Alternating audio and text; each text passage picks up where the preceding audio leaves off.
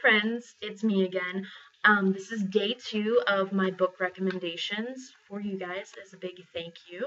And in the spirit of traveling, I have chosen one of my favorite books from a close family friend, and she bought this for me when I was younger while she was away traveling in Taiwan, which was amazing, and I love her for it.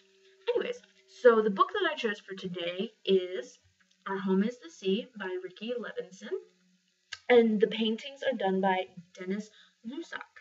Now, the really cool thing about this book is that the illustrations are actual oil paintings, and so when you look through it, you can see the really awesome texture, and also just vibrant colors and just rich paintings that you can't really produce otherwise unless it's oil. So this is really cool. And second off, the storyline is also really awesome in that it's more progressive than you would think of just a small children's book. So hand in hand, the paintings and the story are really, really awesome. So I'm going to read you a short little excerpt from it. It's pretty short anyways, but I didn't want to read the whole thing because I want to give you guys something to do. So, Our Home is the Sea.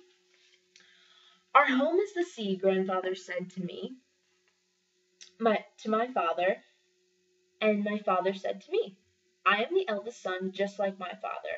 When he was a boy, he did not go to school. I wish I didn't have to. I could be with my father all the time. Soon he will come home for me, for today is my last day of school.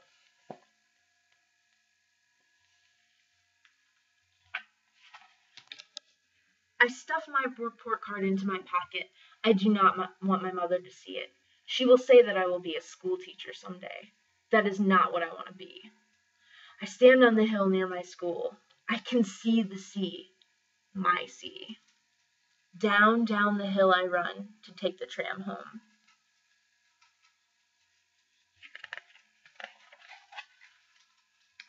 I get on the tram quickly, run up the stairs, and sit down to watch. The tram moves slowly. I cannot wait. Awesome picture. So cute. We ride through market streets. People crowd around the carts. A mother with a baby strapped on her back bends up and down, up and down. The baby sleeps. A man walks through the street carrying 2 birds. They make loud noises. I do not think they like to be carried by their necks.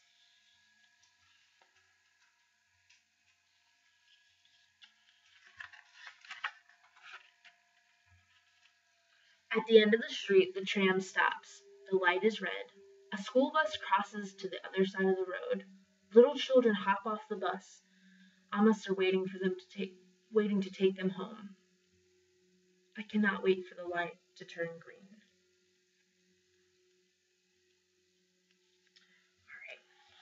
So, as we've seen, the pictures, amazing. They're so just rich and detailed and awesome, and I think anybody would really enjoy them because they are so, so nice. But the second thing which I really enjoy about this story is that it has its main character, this little Asian boy who lives in Hong Kong, by the way. He is kind of presented in more of a stereotypical, because he's smart and he's Asian and all of these ways, but at the same time it's more genuine because he is embracing that lifestyle, because he actually is living in Hong Kong. These are the things that he lives with, the busy car streets, going to school. But another side thing, that he lives on a boat with his mother and his small brothers and his father and his grandfather.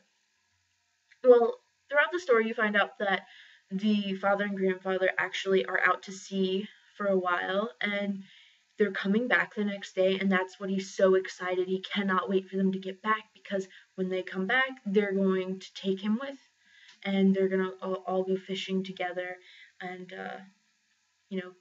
keep up with the family business, I guess you could say. Throughout the story, his mother keeps saying, you're going to be a school teacher, you're going to be a school teacher, and he just does not want that to happen. Oh, this is Samus. He doesn't want that to happen. So I really like that he is a character that's able to stand up and say, "No, Mom, I want to be a fisherman. I want to follow in grandfather and father's footsteps."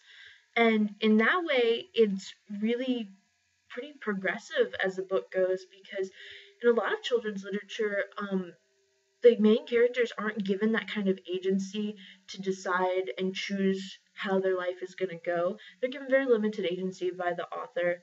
Um, but in this one, he's putting his foot down. He's choosing to do what he wants to do. And it's kind of an odd way. It's a little bit of a reversal, because most stories, it's like, no, I don't want to go into the family business. But he is actually adamant that that's what he wants to do. He wants to stay in the family and keep doing that. And kudos to him. That's awesome. He's following the dream.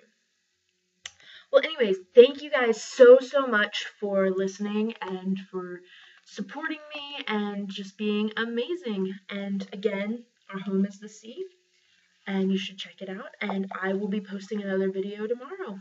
Thank you guys. Bye.